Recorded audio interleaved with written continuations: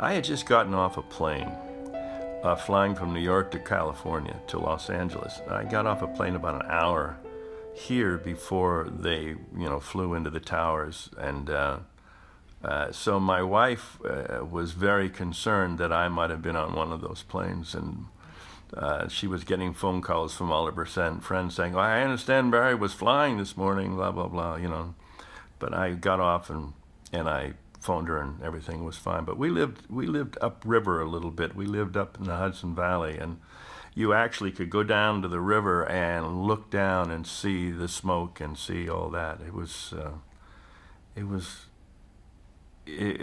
a horrible time to be able to be that far away and witness it, but not feel the gut-wrenching, right in the middle of the tragedy. It was slightly, just, you were one step removed because you were like seeing it in a movie from a long shot, Well, Spin City was a series that shot in New York for the first 4 years with Michael J. Fox, and I played the mayor of New York. He played the deputy mayor. And right in the beginning of our 5th year, we moved to California, and Charlie Sheen took over for Mike. And that's when 9/11 happened. It was our first year out here in the beginning of our first year. And so we no longer were using New York City as a backdrop. We were just talking about it because we were shooting in Los Angeles.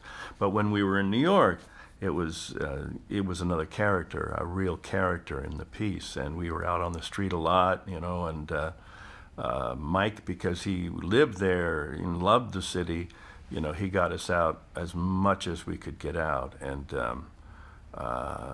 I played a kind of mayor who was a bit opposite from Giuliani.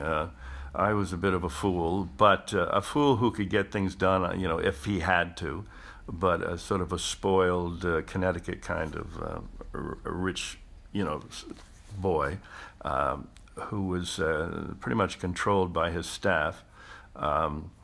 Which is just the opposite, I think, from Giuliani. I think he's the man that nobody controlled, and he was, and he stepped up to the mound on 9/11 and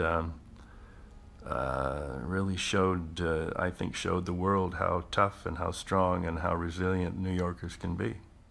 Well, I think a lot of show business had to make a really quick choice. Either you used it in your storylines, but you didn't want to look like you were, dancing on a grave. And so it was, you had to be very careful. And Spin City consciously said, no, we're not going to, exploit this in any way. And in fact, during our opening credits, the Twin Towers was in a shot of the opening credits, and they cut that from the opening credits so that there wasn't any reference to it at all.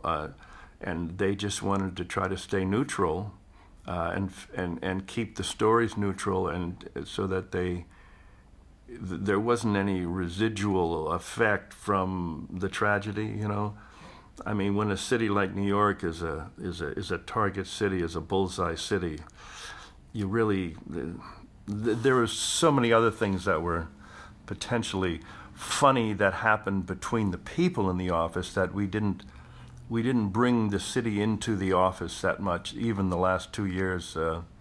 But it was a conscious choice, so, and I think it worked. Spin City was like a parallel universe. It was sort of, it was a funny part of New York, and well, yeah, I think we had a role to play in terms of consciousness and in terms of raising money and in terms of just putting our faces out there as a magnet to